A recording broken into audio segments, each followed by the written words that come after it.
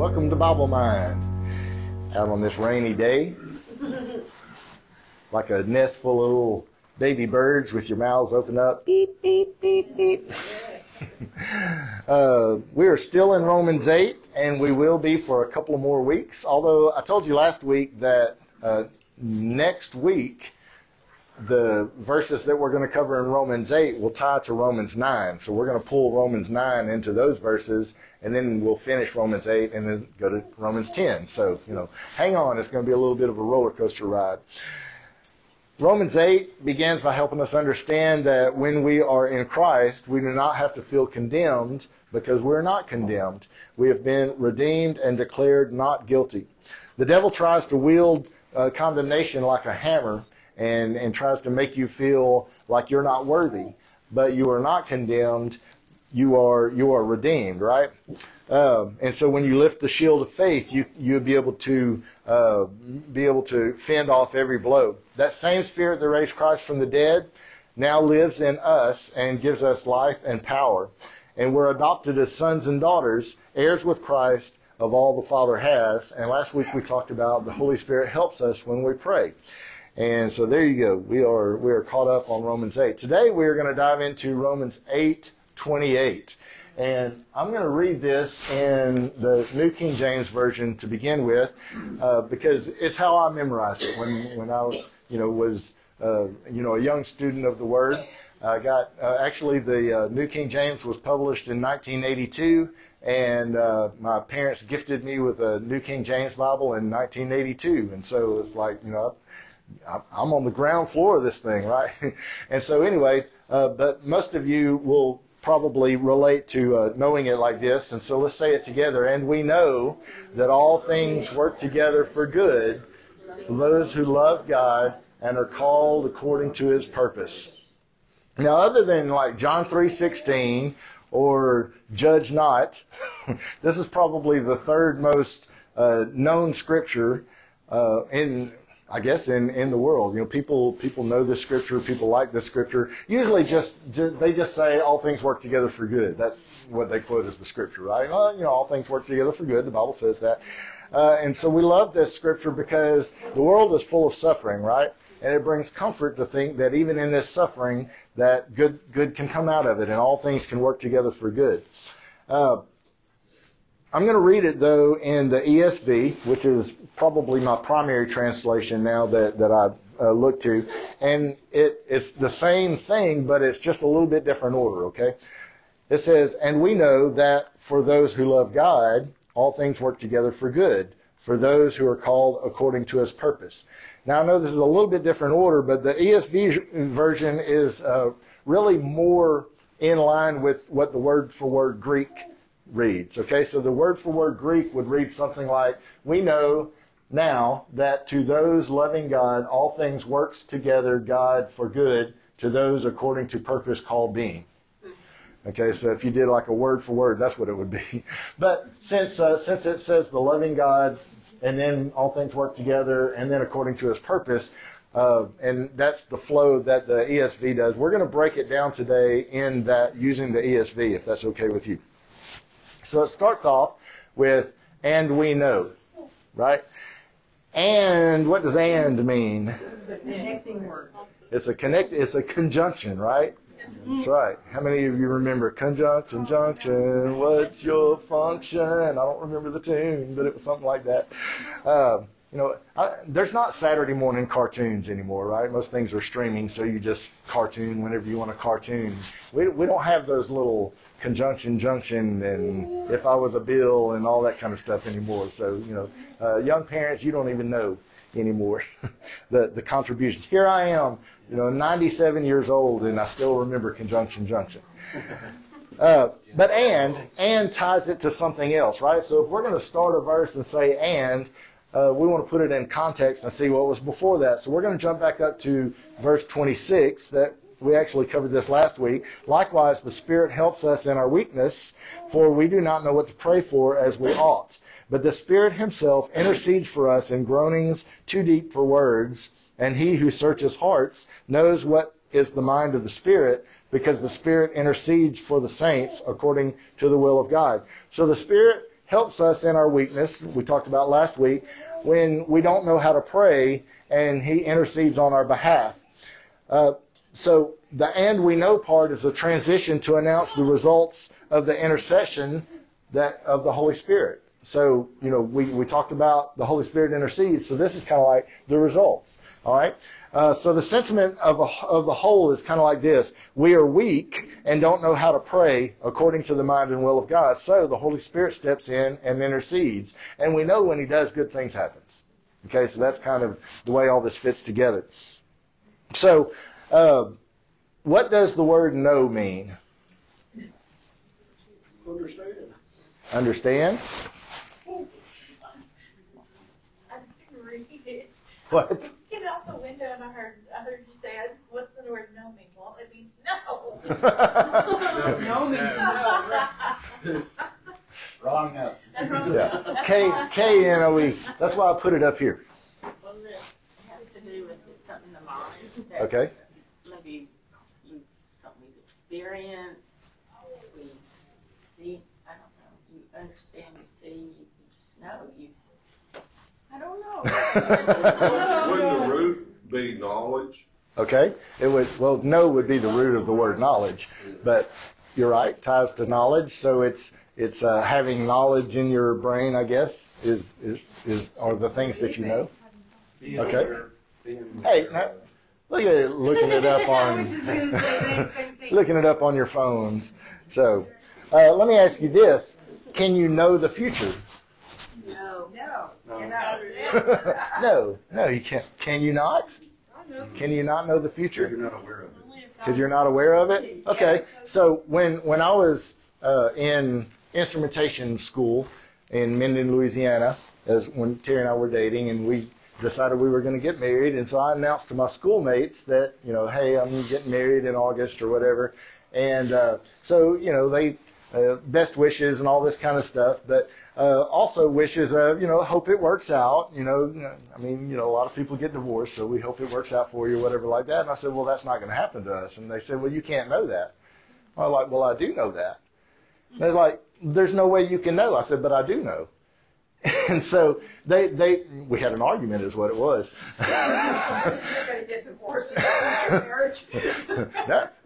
Because, we knew the commitment we were making to one another, and we agreed that it was going to be a lifelong commitment. And so because of that, I knew. And they're like, well, things change sometimes. Like, I don't accept that. I know that we're going to, till death do us part. I know that we're going to be together for the rest of our lives. And it wasn't wishful thinking for me. It wasn't, I hope with you that, this is true. This is what I want to know. I knew. And so it was as real to me as though it had already happened. Okay? And so there are things that we know from the past, right? Because we were there, we remember them, and so we know those things. Sometimes I don't know things that happened in the past, but that's a different story. And we also know things that we've learned. You covered that in your definitions, the knowledge or the things that we acquire or things that we know. But there are some things that we know by faith. We just know it. And so, for example, belief in God. How many of you have seen God? Like physically seen God? Bless you. Okay, maybe not in a physical form, but you've experienced enough of God, you've seen enough of God's hand at work that collectively you know that there's a God. We know that Jesus Christ existed, and we know that the Holy Spirit is at work in our lives. We know these things because of faith. And so there are some things that we just know by faith. Now, yes, sir. We know that Jesus is coming back, but we do not know when. That's a good point. We because it's a promise, and so by faith, we've seen enough prophecy fulfilled. We know the character of God. We believe in Christ, and so by that we believe in faith that He's coming back. The word "know," and actually it's the word "we know," that It's the word edamin, okay? And so it means to know, to possess information, or to recognize, realize, come to know, or to understand. The MEN on the end of this, that's the root word, but the MEN on the end of it is what makes it first person plural. All right, so that's why this word means we know, is because the MEN makes it first person plural. So we know things based on the information that we have and what experience we have with that information. If we have enough information to convince us as an outcome, then we can say we know. Okay? For example, we know that if you drive 90 miles an hour on a curvy road and it's raining, we know you're going to have a wreck. Okay, we just know that because we have enough experience, and so anyway, so the same thing applies to what we know about God, as we've discussed in just a little bit ago. So have you ever watched a prequel of anything? The easiest one to say is Star Wars. So if you've ever watched it, so you had episodes 4, 5, and 6 that started in 1977, and then in the 90s they came out with 1, 2, 3. And there were certain things that you knew were going to happen because you know what happened later, right? And so it didn't matter, like certain characters. If you're watching a prequel, there's certain characters that like how many of you know Rogue One? Okay, so Rogue One, the two main characters right there at the end, you're like, well, they're not going to make it. I mean, they're not going to make it because they weren't in episode 4, or they would have been a prominent character. So, they're dying, and then there's certain characters in prequels that you're like, well, I don't care how dire it gets, they're going to make it because that they're in later episodes, right? Sometimes you don't know because you're like, maybe they do that. Maybe they're just changing the whole canon, right? Sometimes I'm like, no, he's not going to die this time. Everybody thought JR was dead. And so, anyway, so you get the point there. When you witness the character of God over and over, there are things that you become convinced of, and you may not be able to predict the future, but there are things you are convinced of because you know the character of God. And so you can say, I know this because I know God. Let's move on to, there's that. For those who love God. Now, people wield this scripture, all things work together for good, pretty carelessly, I think. And it's like a blanket promise that all things work out together for good. But what they don't realize is this is a conditional promise. Okay? The first condition is this, for those who love God. And so if you do not love God, this promise doesn't apply to you. It's not just a blanket promise that all things work together for good. And so what does it mean to love God? Let's start with Matthew 22:37. And he said to them, you shall love the Lord your God with all your heart, with all your soul, and with all your mind. Jesus is responding to a question that was said, what's the greatest commandment? He was asked. And this would have been an easy answer to go to first because it's part of, does anybody know what Jewish prayer this is part of? Yeah, the Shema. It's part of the Shema. Every day they got up and they quoted this verse. This verse is part of a longer prayer. And so it would have been easy for Jesus to say, well, it's part of the Shema. You know that. And so he would go to this. But Israel had not always shown love to God, had they? And if we're being honest, sometimes we probably fall short of loving the Lord with all our heart, soul, and mind, right? There's some ways that we act that may be displeasing to Him. Some ways that things that we do that we're not putting God first. In 1 John 5:3, John says, "For this is the love of God, that we keep His commandments." John 14:15 says, "If you love me, you will keep my commandments." And so love is an action, isn't it? Love is not just a feeling. Love is not, some people think, well, we just fell out of love. Okay, love is not a feeling. If you fell out of love, then you weren't acting, right? You weren't doing the actions of love. First, oh, I'm sorry. There you go. 1 John 3:18 says, "Little children, let us not love in word or talk, but in deed and truth." And so, husband and wife, if you love your husband, if you love your wife, then you have to do something. You have to act out love, because it's not just, you can't just say I love you and then start beating them over the head. Okay? Literally or figuratively, because it doesn't work that. So, or like that. So we tell our spouse we love them, right? But what are the right and wrong ways to show your spouse that you love them? Let's talk about wrong ways first. What's the wrong way to tell your spouse you love them? I love you, but. I love you, but. I love you, but. That cancels out the whatever. Yeah, that's right. Anything before the but, just. Yes, ma'am. I'm going to say it's with attitude. You can say I love you and mean nothing, or I love you. Okay. So if you said I love you, that's a little different attitude behind that one, isn't it? What's another wrong way to show love? Rolling your eyes when you. Are you saying something? Well, some people show love by, when I buy you stuff, that I have a job, that ought to be an act. They don't Okay. meet the need of the person. So that, depending on what the stuff was, that could be a right way or a wrong way, right? No, you can do something wrong, and instead of apologizing, you'd be like, I got you these flowers, and I'd be like, cool, those are going in the trash until you can, we better have a conversation either way. Wow, Jeremy, we need to have some prayer this morning. It's not a... Oh, I'm saying for a friend. I don't get flowers, what are you talking? Yeah, I'm not saying by personal experience. Jeremy's never gave me flowers. What about staying gone all the time?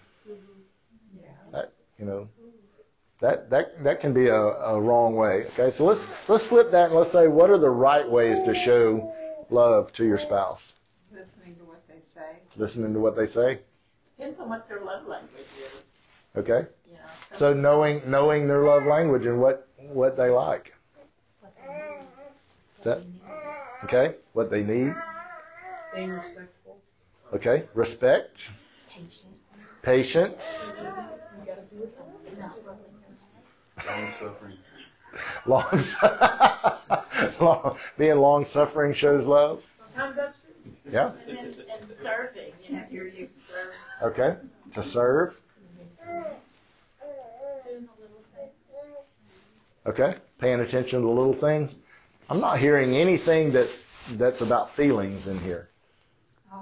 And if you put someone else above yourself, if you know that's what they like, and so you do it even though it may not be your favorite thing, you're putting someone above yourself.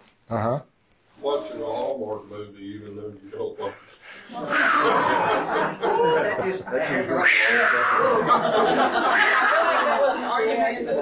If that's what it took to show love. That would not happen in our house.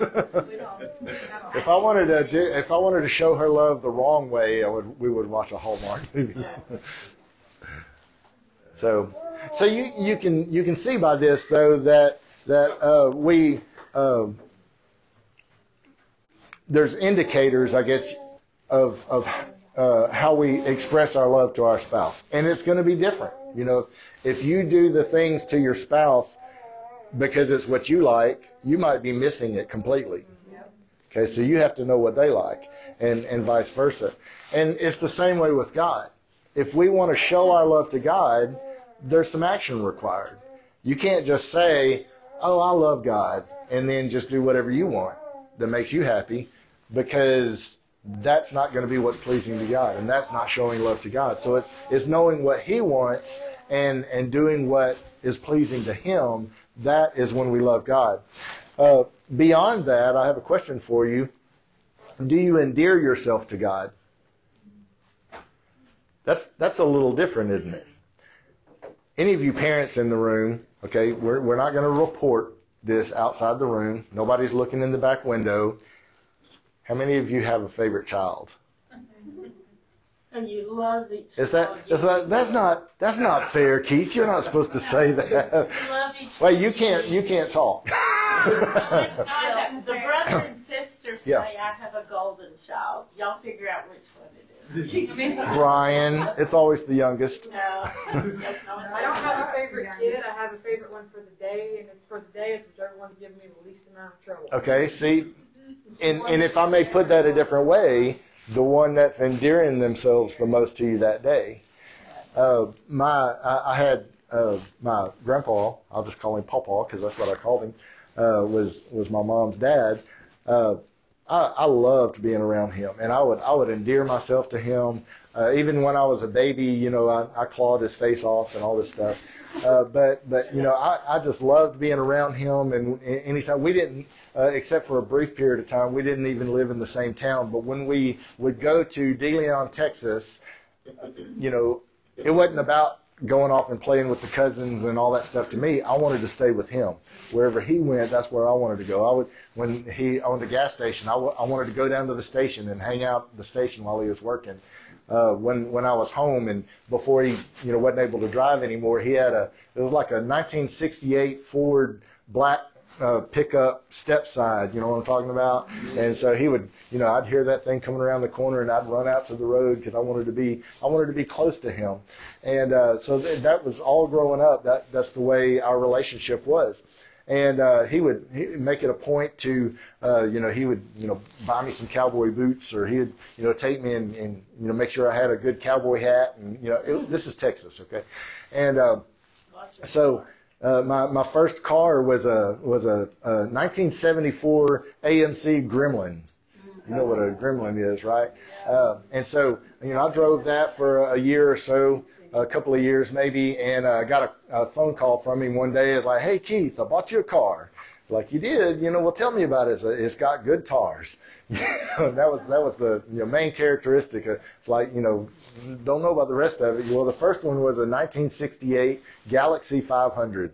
And so I had that for about a year, and then I got a phone call. It's like, hey, Keith, I bought you a car. You did? Well, tell me about it. It's got good tires.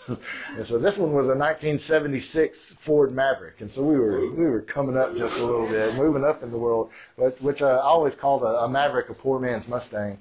But anyway, to my knowledge, never bought another grandkid of his, and he had many, a car. But I spent a lifetime of endearing myself to him. And that endearment brought favor. And so I'm telling you tonight that when we endear ourselves to the Father, we invite favor in our life.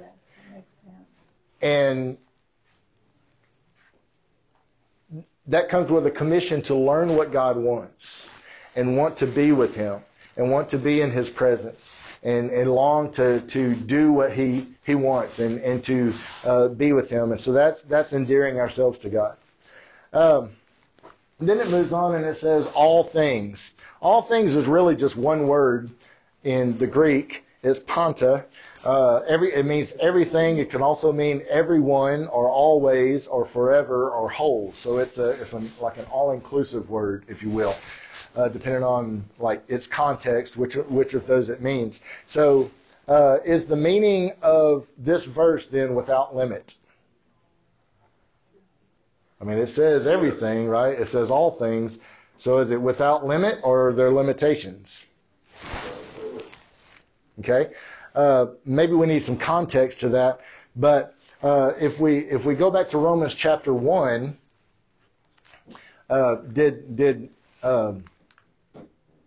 and we talked about the ungodly who have rejected the truth about God, were all those things working out for good?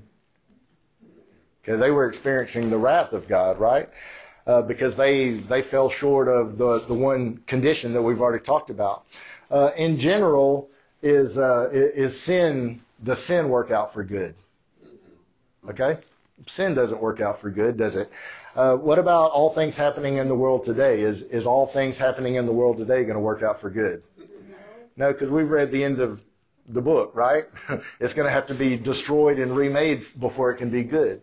And so all things don't work out for good in context, but we've already talked about one condition, which is all things for those who love God. I like the order of the original Greek because it puts the qualifier first, right? For those who love God, all things. The all things are those in the life of the believer. So we're going to look at what Paul has talked about just in Romans 8 that is in the life of the believer. So let's look at some of these things. Okay, in verse 1, freedom from condemnation. Well, that's a good thing, right? So good thing in the life of a believer, we're free from condemnation. Then in verses 3 through 8, it talks about struggles with the flesh. Well, that kind of sounds hard. It's not necessarily all good because we have this battle going back and forth between the flesh and the spirit. Then in verse 9, it says that the Spirit of Christ is in you. Well, that's good. That's a good thing in our life. Verses 10 and 11, it says we have life because of righteousness that the Spirit brings. And so that's a good thing.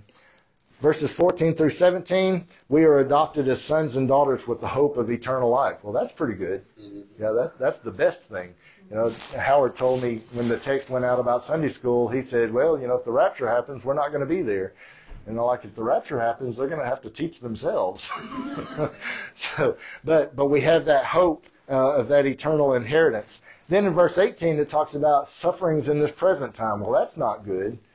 I don't want to sign up for the sufferings of the present time, but they come whether you sign up for it or not. And then in 23, it says, we groan with creation while we wait for hope. So we do have a hope, but sometimes that hope seems, how many of you knows that sometimes it feels like it's way in the distance, right? As we're groaning with creation. And then in verse 26, it says that we're weak. And so there's a lot of good in the life of the believer, and there's a lot of struggle in the life of the believer. There's sufferings and there's glory. And so what the context of this is saying that all of these things work together for the believer. The one who loves God works together for good. All right? So that work together is a Greek word that means, that says synergy or synergeo. And it means to work together, to cooperate, to assist. Also can mean kind of like co-worker or work along with.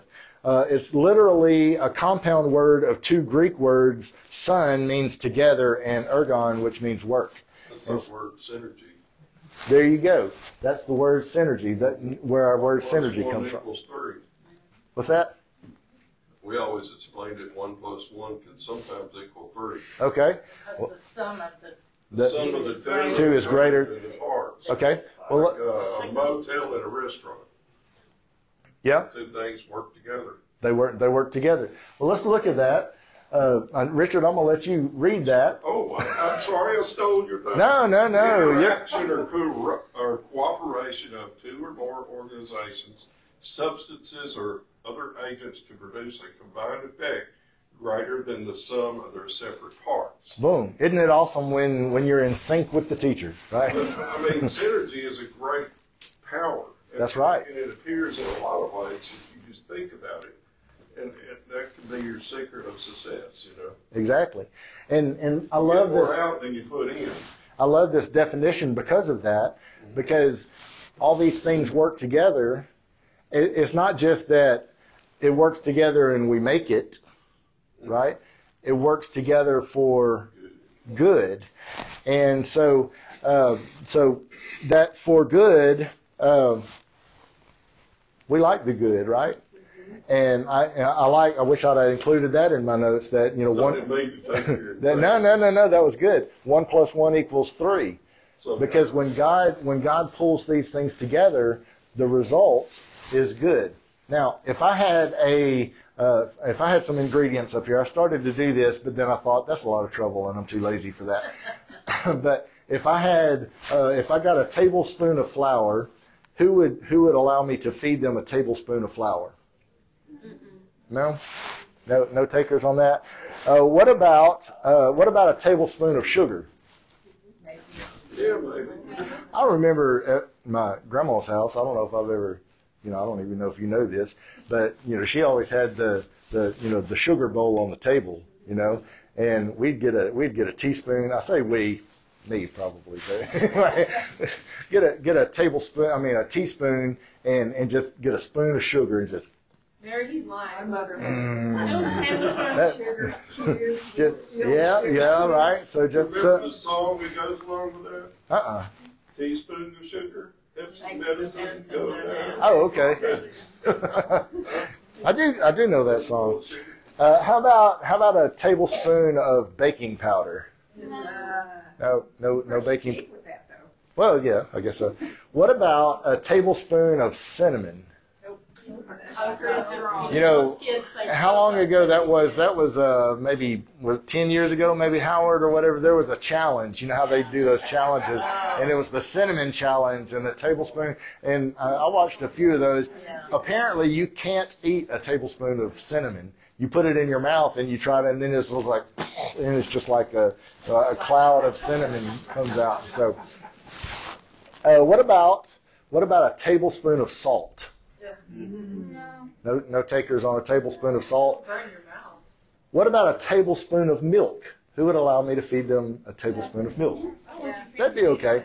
Some of you is like, it depends if it's almond milk or lactate or A2 milk or all these special milks. I've never figured out how to milk an almond. But what about a tablespoon of vegetable oil? No tablespoon of vegetable oil. What about a tablespoon of raw eggs? Okay, but you could. I mean, there's some people for fitness, they mix up, eggs and some other stuff, and they just drink it down, But so I mean, it would be okay. It would be like pleasant maybe or whatever. But what if I took all of that stuff and I mixed it together in the right proportions, and I baked them together? Okay, it would be something like that. It would be my cinnamon muffins that I made for you today. And so that's why we need 2 pots of coffee. That's right. This is my cinnamon muffin recipe. Thank you. So I made you cinnamon muffins today. Terry did not cook them. I made them. Are they safe, Terry? They're safe. Y'all may not know, but I'm a pretty good cook. We went through those ingredients one at a time. Some of them you would eat, some of them you wouldn't eat. And it's just like life, that we have some parts of our life that we'd like to leave out, wouldn't we? Yeah. I mean, there would be some parts that we just like, I just soon just not have to go through that. And then there's some things in our life that we want more of that. We want, we welcome the good times and the good blessings. But God says, no matter the good nor the bad, I can take all of that and I can bake it together and I can make something good. And I promise you, it's better than cinnamon muffins. Mm-hmm. That was pretty good, though. So Paul doesn't say that everything that happens to a Christian is good or is even good for him. And it also doesn't say that God makes all things happen, does it? Sometimes we do things to ourselves. Yeah. But God can take whatever you do as a believer and He can add that together with other things and still make something good happen for it. So who is the promise for that all things work together for good for? Those that love God. Okay, and for those who are called. Okay, now the Calvinists would understand this as existing for a narrow group of elect who God has chosen to bless. Don't miss next week, because we're going to talk about Calvinism next week. And we're going to talk about how to look at the Scriptures in context and find out what the Bible actually says about those thoughts and that theology. But today we're going to kind of skirt around that and save that for next week. But called is a Greek word, kletes, which means summoned or invited. A call can also be a vocation, right? We have even in scriptures when it's talking about Romans 11:29 says, "For the gifts and the call of God are irrevocable." Ephesians 4:1 it says to walk in a manner worthy of the calling to which you have been called. And so a calling can also be something that you've been called to do or an assignment. There is a call that goes out, and that call is the gospel, right? 2 Thessalonians 2:14 says, "To this he called you through our gospel, so that you may obtain the glory of our Lord Jesus Christ." And then that gospel, am I behind again? There we go. All right. Thank you, Cody. So that's 2 Thessalonians 2:14. But that call, it goes out to everyone. Mark 16:15, it says, "And he said to them, go into all the world and proclaim the gospel to the whole creation." And so it's not a call that's limited to just certain people. There's not just a certain few that it applies to, but the gospel goes out to all people. But not just any call, right? That Romans 8:28 applies to, not just some blanket call, but a call, I don't know what that was about, according to his purpose. Jeremiah 21:11, a lot of people like this verse, don't they?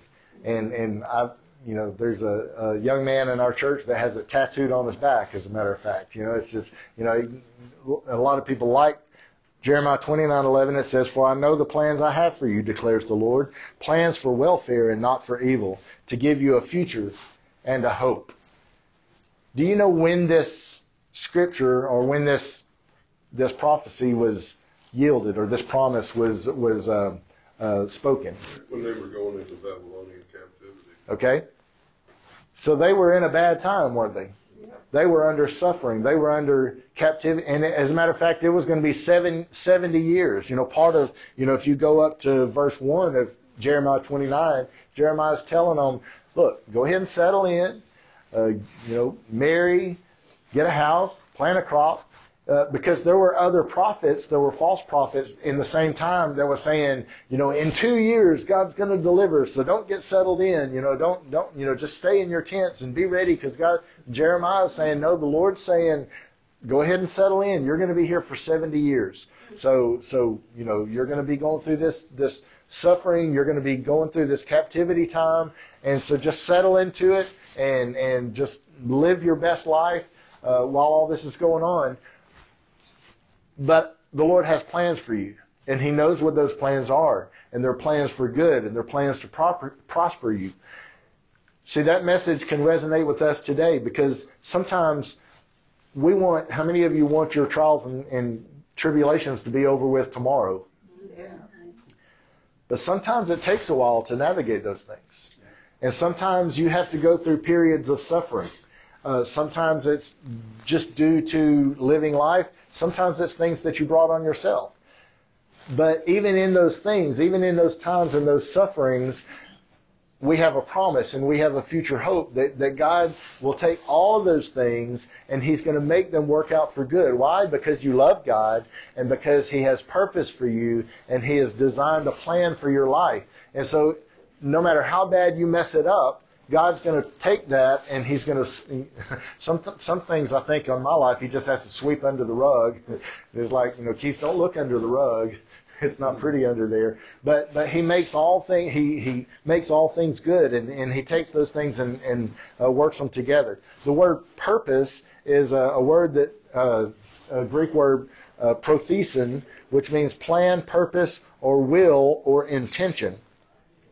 So if we've answered the call and are among the called, our first purpose is to be conformed to the image of Christ. In Romans 8:29, which we'll talk about next week, our first, the first thing that we're predestined to is to be conformed to the image of Christ. And so that's his plan for us. Beyond that, he has kingdom purpose for you and a role in participating in his larger plan. Have you ever had a plan and then had setbacks to that plan? Yeah. We've all been there. And you have to kind of readjust and kind of back up and start over, if you will. Israel's a prime example of this. God came to Abraham and he said, I have a plan. My plan is, Abraham, because you're a faithful man and you're pleasing to me, that I'm going to bless the whole world because of you. And I'm going to make you a great nation. And that nation is going to be a blessing to the world. And so then Israel finds itself coming to nation size, I guess you will, in slavery. Because they didn't trust God. Jacob didn't trust God enough to keep his family in Canaan and provide there. He moved over there. That's a whole different thing we could get into. But God sends Moses to deliver the children of Israel out of Egypt, and they come out of Egypt with just magnificent miracles and all this stuff happened. How many of you, if you walked through the Red Sea and you saw all the plagues and God saved you from them and everything that happened to Israel, how many of you think you could pretty much live for God after that? Yeah. Yeah, I kind of We'd like to think we would, right? But some reason they just couldn't get it. And so God brings them out in the desert. He gives them his law and makes covenant with them. And then after that covenant, he marches them straight over and says, okay, now it's time to go into the promised land. They didn't go into the promised land because they were afraid of the giants. They were afraid of the battle that was going to ensue. And they didn't trust God enough to be able to do that. Why do you think that was? Why did that group of people not believe that they could go in and take the land? still had slave mentality. Because they still had slave mentality. All they had ever known is being subservient to somebody else. And so God had to say, okay, if you're not going to go in, then I'm going to have to bring you around, and all of the old has to die off before I can bring you into the land of promise. And so for 40 years they wandered around, all the old died off, but in the meantime they fought a lot of battles, didn't they? Mm-hmm. And battle after battle after battle they won. They went against giants like Og of Bashan and the king of the Amorites and Sihon. And so they defeated all those on that side of the Jordan. And so then when it came time to cross over the Jordan, what does this next generation feel? We're ready. All we've ever done was win. And so they felt like they could go in and do it. And so sometimes God has to bring us through other places in our life so that the old can die off and so that the new can come. What? Kill. You're still hung up on that one, aren't you? Jeremy, never become the old spouse. But God brings us sometimes through places, not that he designs suffering for you, but he allows us to go through things sometimes so that the old can die off, so that we can experience winning and then come back around to the promise that he has to us. And he takes all those things and he works them together for our good, so that we can claim the promises that he has for us. So if God can work out on that grand of a scale, how much more can he work through the failures and the sufferings of our life to bring about the good of his purpose? One final scripture that I want to leave with you. In 1 Peter 1:6, it says, "In this you rejoice. Now, though now for a little while, if necessary, you have been grieved by various trials." Anybody ever been grieved by various trials? "So that the tested genuineness of your faith, more precious than gold that perishes though it is tested by fire, may be found to result in praise and glory and honor at the revelation of Jesus Christ. Though you have not seen him, you love him. Though you do not see him now, you believe in him and rejoice with joy that is inexpressible and filled with glory, obtaining the outcome of your faith, the salvation of your souls." So no matter what trials and what sufferings and tribulations you go through in your life, those things refine you and those things make you better so that you can have his ultimate salvation. And that could come in a lot of forms. We know the ultimate salvation is to be with him forever in that rapture you were talking about, right? To be in heaven forever with him. But we can go through victories and we can go through things that 1 + 1 + equals 3. We can have that 3 even here on earth when we love God and we're called according to His purpose and allow Him to work all those things together for good. And I hope this encourages you today that, that no matter, you may be going through a trial right now. You may be going through something that you may consider as suffering. But keep loving God and keep being called according to His purpose. And He'll make all those things work together for good.